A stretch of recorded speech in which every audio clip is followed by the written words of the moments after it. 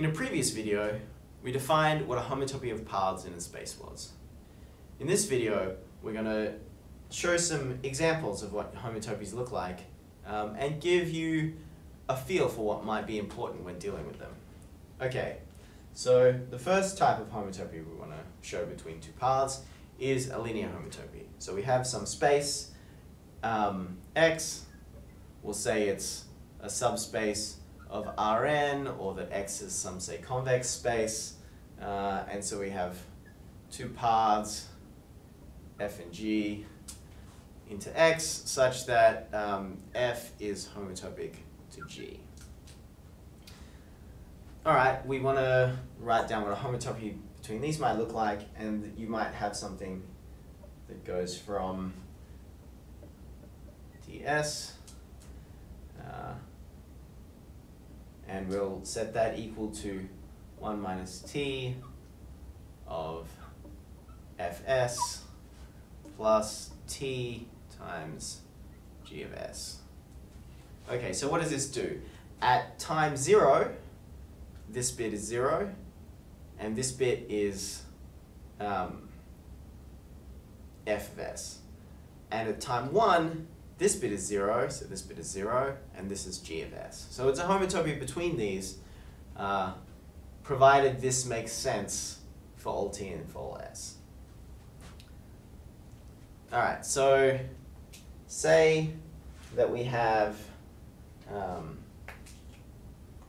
so what do we need for this to make sense? Well, first we need to be able to add things, so that's kind of why I put it in Rn, because, or say some convex space, because then you have some notion of being able to add elements in the space.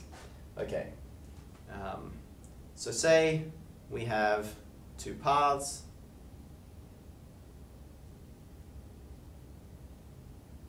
This is F, and this is G. They have the same start and end points. So this is F of 0 equals G of 0, and F of 1 equals G of 1. Alright, so we can ask for a homotopy here. And if this isn't, say, Rn, then this homotopy here is the thing that sends each element, each point in the path down to the corresponding point in G, in the other path. So say this point here is f of a third. It sends to G of a third. And it sends it at a constant speed. Whatever the distance between these 2 points is, it just traverses that distance in time 1. Okay, however, if our x is, say, an annulus, so say this is that, and around here, and our space is everything between these two green circles, so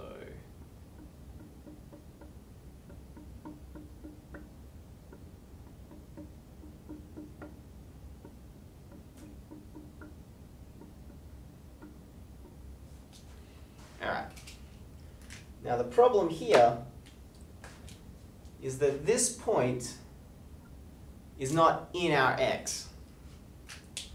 So say, for instance, we have h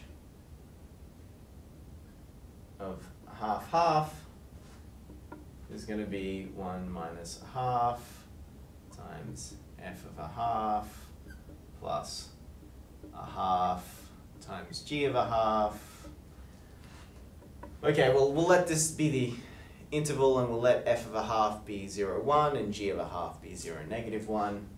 Then we have a half of 0, 1 plus a half of 0, negative 1, and that's going to be 0, 0, the origin.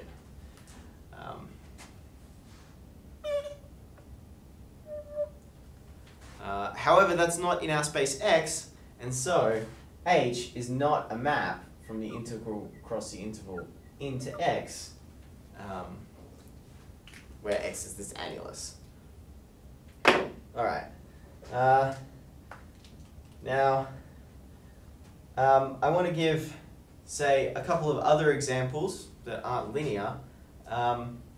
So we might take g of ts equals 1 minus t squared f of s plus t squared g of s. So if we have the same f and g, if this homotopy makes sense, then this one should also make sense. However, it's a different homotopy of paths between two homotopic paths.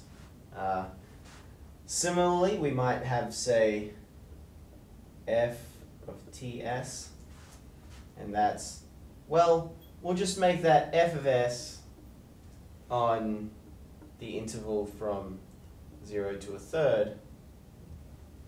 We will make it k of 3t minus 1 of s for t in a third to 2/3, where k is any homotopy we already had between f and g, and then it's g of s from t from 2/3 to 1. And basically what we're doing here is we're taking this square that we were mapping out from, this I cross I, into our space, where this is our t and this is our s, and we're going to say that on the first third of that we just do f, on the last third of that we just do g, and in between we do this homotopy that we already had, but we do it at 3 times speed.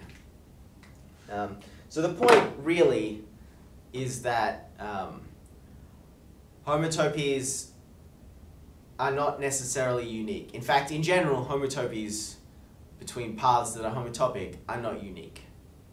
Alright. An important example of homotopies of paths is reparametrization. So if we take a map from the interval to itself, we can think of precomposing a path from the interval into our space by this as reparametrizing that path.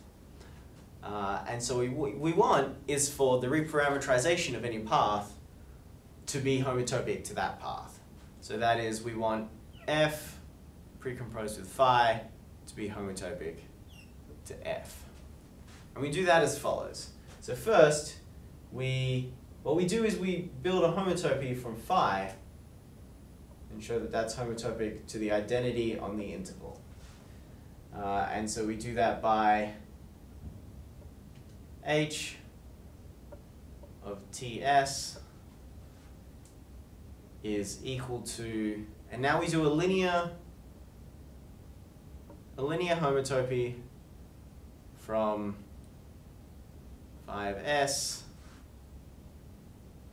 to s. So at the start, when this is equal to 0, we have the map from the interval to itself phi, and then at time 1, we just have the identity. So we have this homotopy between this map from this path in the interval to this path in the interval. So this is really from I cross I into I. And we build a homotopy here, G from I cross I into X, just by post-composing this with F.